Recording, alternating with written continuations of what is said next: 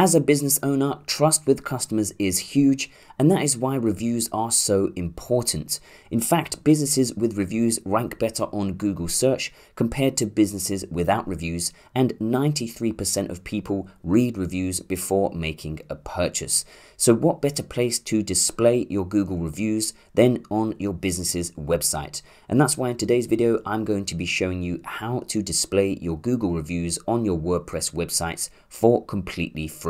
This is Elliot with Verpex, and let's get straight into it. So in order to display your Google reviews on your WordPress website, of course, firstly, you do need to have some reviews of your business on Google. So hopefully you already have that and you can continue on to the next part of the tutorial. However, if you don't have any Google reviews, you can create a Google business profile, which means that your business is then on Google, and then you can get some people to review your business. Now, I'm not going to do a tutorial on Google business profile. It's pretty straightforward. You just have to create an account and fill in all of the necessary information to get your business onto Google. And then, like I say, you can get some people to review your business. So once you have got those Google reviews, you can then head over to your WordPress website. And from here, you are going to go to plugins and click on add new. From here, you are going to search plugins and you are just going to type in Google reviews. And we are going to install this first plugin called Widgets for Google Reviews. So just click on install now. And once the plugin has finished installing, just click on activate. Once the plugin has finished activating, you can scroll down, and on the left hand side, you will see trustindex.io. So just click on this. You can then scroll down and it will say Widgets for Google Reviews. So firstly, it's going to say connect Google platform. So just click on connect. Once you click on connect, you will then be presented with a pop-up from Trust Index, and it's going to say Google business profile name or location. So when you create a Google business profile, you will have a Google business profile name and also a place ID. So you're going to use those to paste in here. Now, alternatively, if you can't find those, you can just go and type in the name of your business, and then it should come up. So you can see here is this business.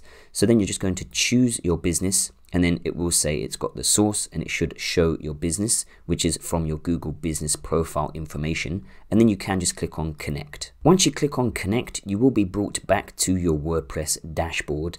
And basically Trust Index has now taken all of the reviews from your Google profile. So now the next thing to do is to go and choose the layout. Now there are a number of different layouts that you can use. So you can see we've got sliders. So if you go and have a look at the sliders, there are different types of sliders. You've got left aligned, you've got center aligned, you've got right aligned.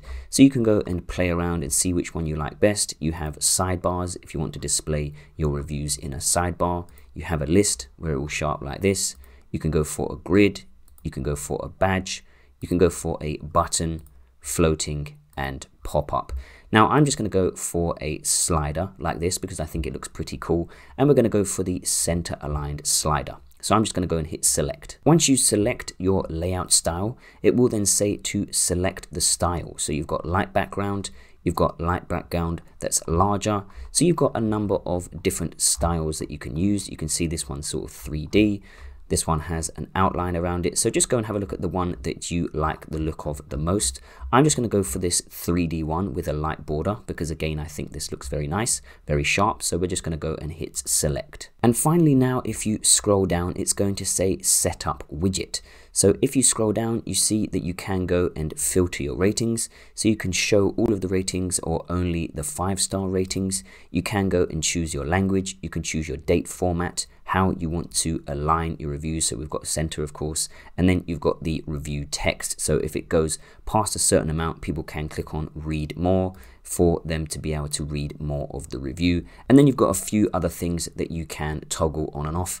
For example, you can hide reviews without comments and things like that. So once you have gone and chosen all of these settings, you can click on save and get code. So once you click on that, again, you can scroll down and you will see this shortcode here. So you're going to click on copy to clipboard, And now we're going to go over to the front of our WordPress website. Now I'm using Elementor, so I'm going to hit edit with Elementor. And from here, I can go and add that shortcode to my homepage to display those Google reviews. Now it doesn't really matter what type of theme or page builder you are using. So whether you're using Gutenberg or Divi or any other type of theme or page builder, it should work pretty much the same way. So we are going to scroll down, and I'm just going to go and add in a new element. So I'm just going to click on the plus button. I'm going to choose a single section. And from here, I'm going to go and search for a shortcode.